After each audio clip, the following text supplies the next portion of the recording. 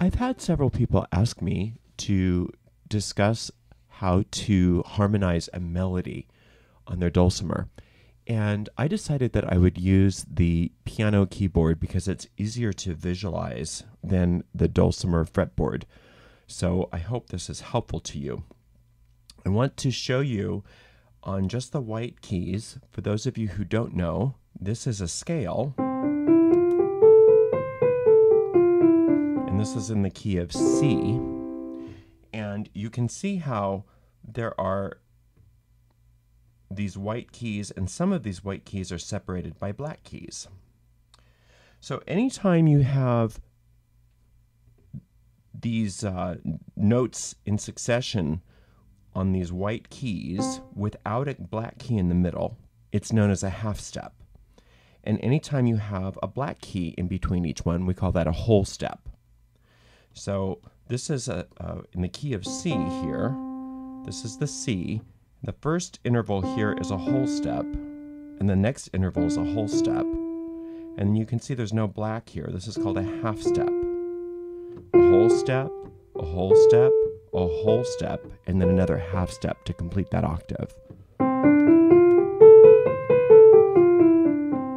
Now, if I was in a different key, like most people, a lot of people play the dulcimer in the key of D, then my whole steps would be arranged differently, but they would still be the first interval is a whole step, the second interval is a whole step, the next interval is still a half step, and then a whole step, whole step, whole step, and it ends with that half step on the top. All right, so that's our major scale, and we know. I'm going to go back to C because it's easier for people to visualize. Do, re, mi, fa, sol, la, ti, do. So between mi and fa is always a half step, and between ti and do is always a half step. All the rest are whole steps. So in a scale, when we put notes together, those are called intervals. And there's two kinds of intervals. One kind of interval is called a melodic interval. And a melodic interval is when two notes are played in succession and not together. So what I played here was a melodic interval. So here's another one. So that's an interval.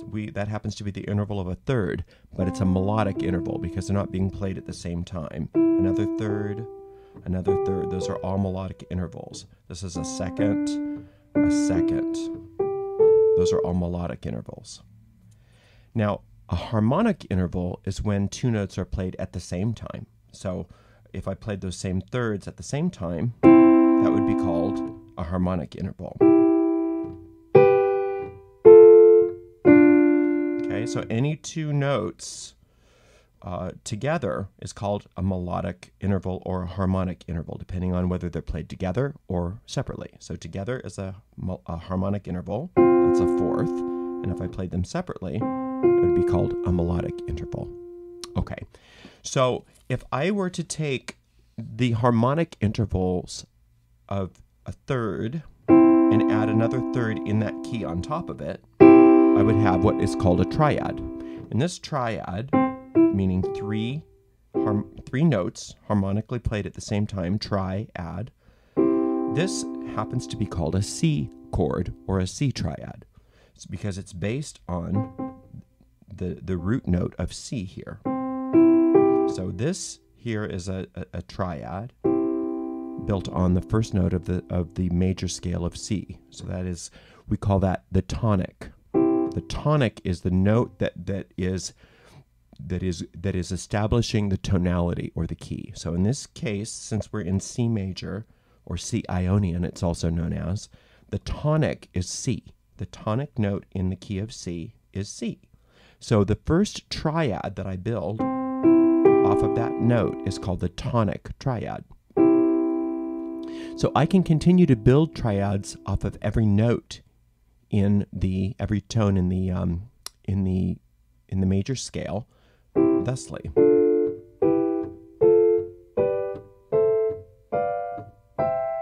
So this would be the tonic triad. And you don't have to, this I'm just going to tell you this just for your own amusement, but this is your tonic, and this is your supertonic, and this is your median, this is your subdominant, this is your dominant, this is your submedian, and this is your leading tone triad. So anytime I can make a chord based on any note of the scale just by putting those triads on top of each other, stacking them on top of each other.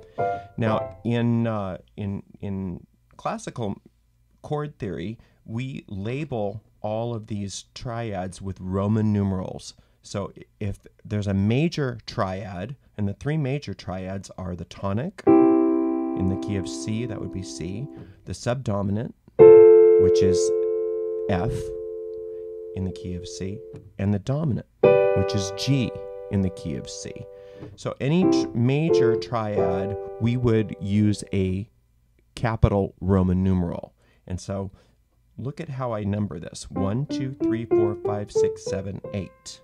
So the tonic triad would be called a 1 chord. And that chord is the tonic, and it would be a capital Roman numeral in the classical musical chord theory.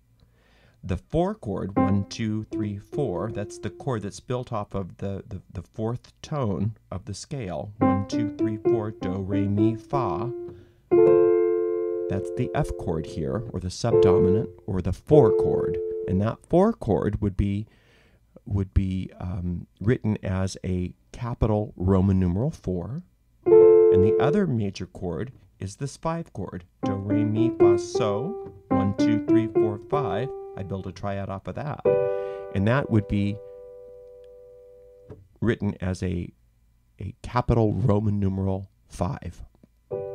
So those are your 3 major chords in a major scale. 1, 4, 5. Tonic, subdominant, dominant. 1, 4, 5. In Nashville notation, they sometimes use the Roman numerals, and sometimes they don't. Sometimes they just use regular numbers, 1, 4, 5. So in most of your major scale tunes, you can use these 3 chords for all of your harmonies. 1, 4, 5. Now notice what I did there. This is C, E, G. That's my triad on the C chord. What happens if I decide that I want to flip it over? I could voice it differently by taking this note and moving it to the top. So I still have C, E, G, but I put the C up here instead. That's called an inversion because I flipped it on top of itself. This is the home base or root position, and then I made this into an inversion. That's the first inversion. And if I invert it again by putting this bottom note on top, I have another inversion. Those are all C chords. C, C, C, C, C. And that's very helpful to know in dulcimer music too, once we get into how we want to harmonize not only a song, but if we want more than one dulcimer playing a part, we want to know how the chord is being played so that we know how those notes affect each other. All right, so that way I can play the C chord, and then if I want to play the F chord, rather than jumping up to the F, I can just play the inversion. If you notice that this F chord, F, A, C, they have a common pitch to them. The C is in both the C chord and the F chord. So instead of jumping up, I can keep the C playing and just move these 2 notes up to the F and the A. That's my C chord and my F chord. And then I'm in a position to go up to the G chord just by moving everybody up 1. See, here's my G, my B, and my D. In my home position, there's my G chord. Here's my inversion. And then I can move it up again if I want to take that tonic on that inversion. So that's a much more elegant way of playing 1, 4, 5, 1 than going 1, 4, 5, 1. Okay, so that's just a little chord theory in your major scale. Now, if you're in a minor scale, the do, re, mi, fa, sol, la, ti, do, the pure minor scale is based on la. So do, ti, la. What we have here is our what we call the relative minor scale. There it is. Here's the A. So in the key of C, A is my relative minor because it's built off of la. Do, re, mi, fa, sol, la. Do, ti, la. Ti, do, ti, la. So if I take my scale, la, ti, do, re, mi, fa, sol, la, I've got my pure minor scale. That's also known as Aeolian. That's the Aeolian mode or the pure minor scale. So I have the same things that I can harmonize there. I've got my 1 chord here, 2 chord, 3, 4, 5, 6, 7, back to 1. So very much like the major scale, my 1, 4, and 5 can work quite well in minor too. So I've got my 1 chord in the key of A minor. My 4 chord is this D minor. My 5 chord is this E minor. And then it brings me back to the A minor. So if I wanted to, I could... Another thing about the A minor is that the chord beneath it is very fun if you're doing the pure minor, to have that be something that you use instead of the 5 chord. That's very common if you're using pure minor, which is very common in traditional modal music. In popular music and in classical music, they change the minor key oftentimes to include a leading tone, which is they actually add they augment or raise the 7th degree. Sometimes they even raise the 6th degree. Sorry.